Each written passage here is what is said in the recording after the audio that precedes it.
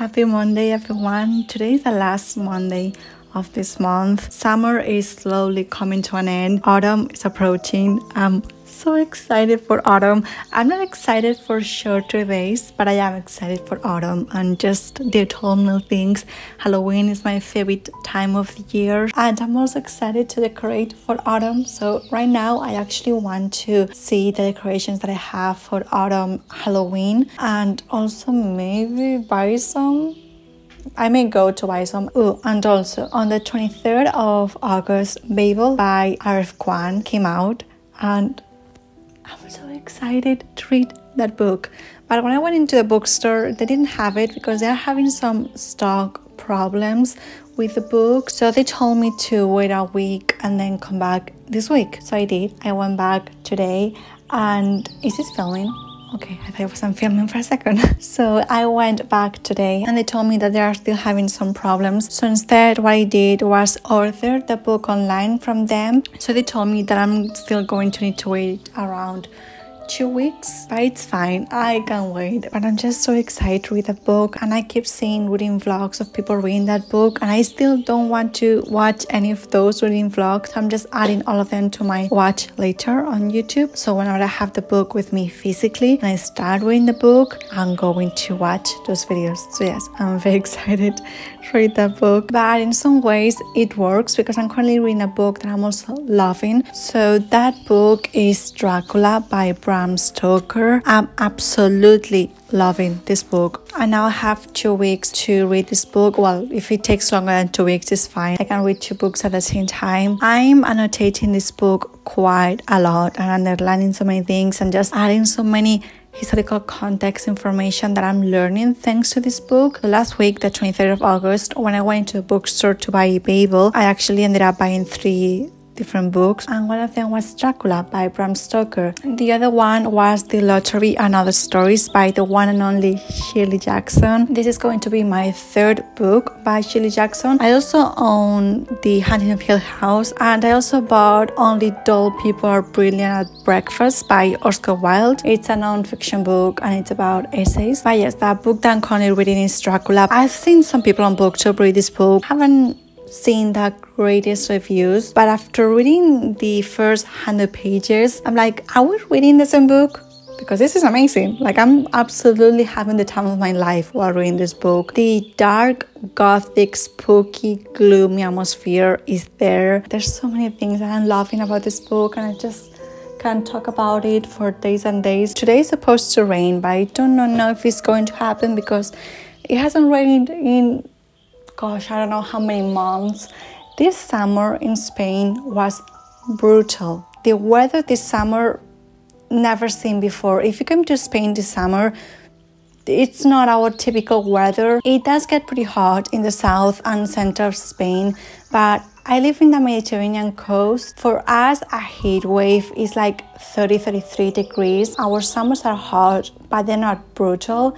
This summer it was. We had some days with 38 degrees Celsius. 38 degrees. I've never experienced that in my life. This summer was brutal. It was so hot that I couldn't go to the beach because the water was 30 degrees. The water, like my shower was colder than the Mediterranean Sea. If you do not believe in global warming, come to Spain. You will live it here. Well, in Spain and in so many other countries, like the entire world is experiencing global warming. Anyways, I do not want to make everyone cry because after this summer, I've truly experienced the climate anxiety. Thankfully, summer is coming to an end, so I'm going to be able to breathe when I go outside. But anyways, right now I'm going to go for a walk with my beautiful dog, with Betty, the love of my life, my absolute best friend.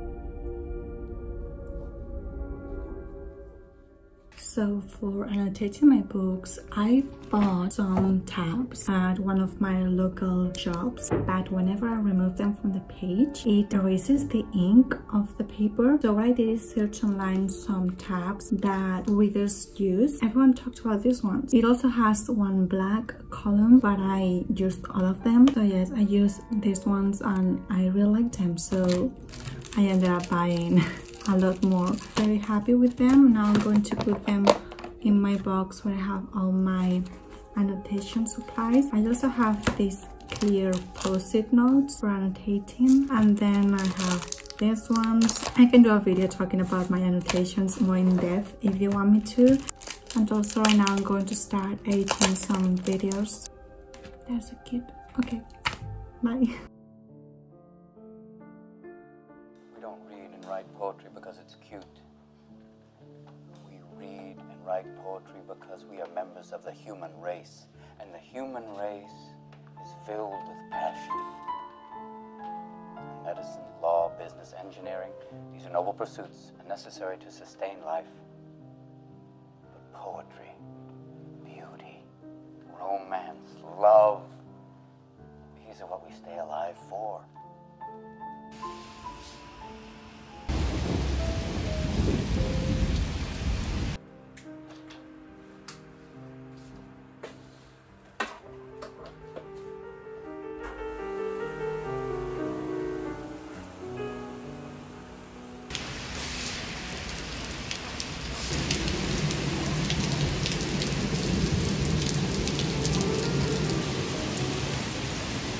I just woke up to the sound of pouring rain. I'm so happy. I'm so happy. Today is the 31st of August. It's the last day of the month and it's pouring rain. And it's colder today as well, so it's a good end to a month.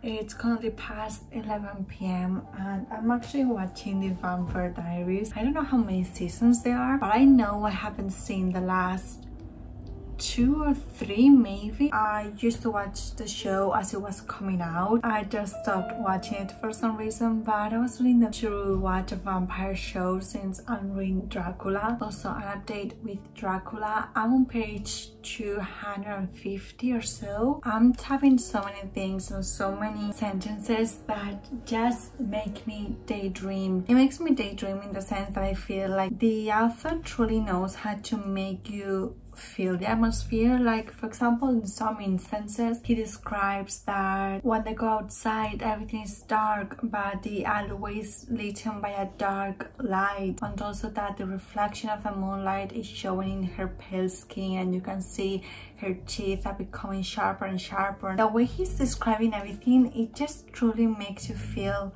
like you're living the story in some way, and the dark atmosphere truly captures you into the story. So I'm absolutely loving that, and I'm absolutely loving this book, and I'm just I'm having a great time, like I've already said. I would recommend reading this book during spooky season. I truly think it's a marvelous read, and honestly it also makes me kind of scared in some instances, because I think it's that description that the author is making. I'm sad that I'm going to finish it, because these are the type of books that once you've read them, nothing will ever compare to them. Like, there's so many books I absolutely love.